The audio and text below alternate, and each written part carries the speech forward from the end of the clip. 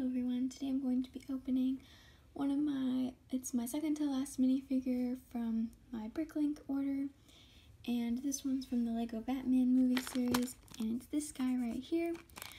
He's Batman's sidekick.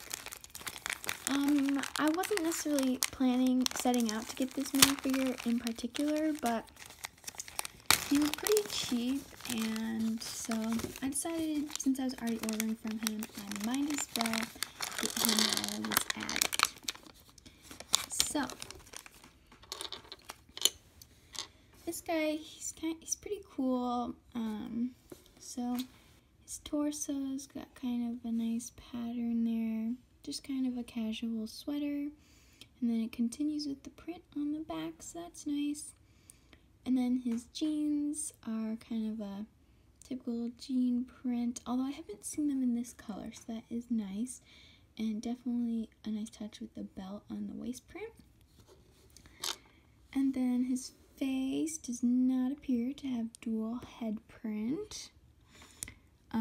But I guess that would make sense because his hairpiece is like, it goes over his eyes. Because he wears glasses, so it's like all one piece. So that was kind of cool. He's got the like swoop hairdo, and then his accessory is this shark repellent, which is pretty funny. So it has a huge, like, no shark sign, and then here, I'm not sure if you can see it very well, but it says shark repellent, so that's kind of funny. So he used this in the movie, so that's why he comes with it.